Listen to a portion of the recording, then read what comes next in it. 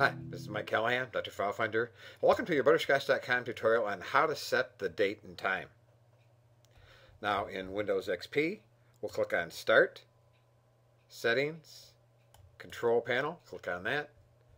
Now Control Panel opens up, you see here, Date and Time, double click. Bring this down so you can see it.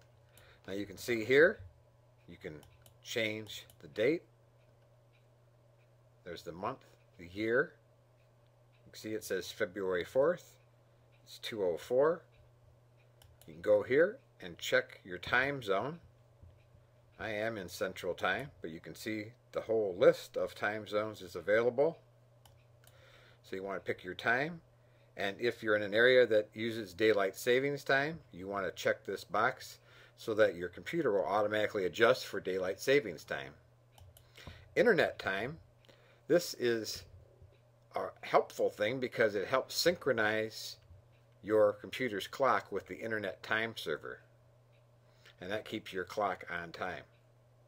So you can just go in, make sure your time zone's correct, make sure your time's being updated, make sure your calendar is correct, and if you want to make an adjustment on the time, you can click in here and click up. You can change the hour, minutes, or seconds. Click Apply, click OK, close Control Panel, and that's all there is to it.